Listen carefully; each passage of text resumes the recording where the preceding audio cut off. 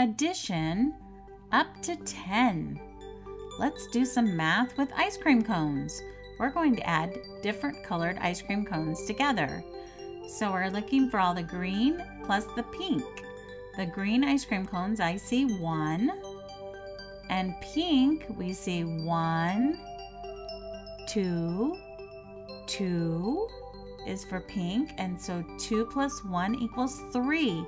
Another way we can write it is if we put the 1 above a 2 with a plus symbol and a line, and then the answer goes below for 3. 1 plus 2 equals 3. Let's try another.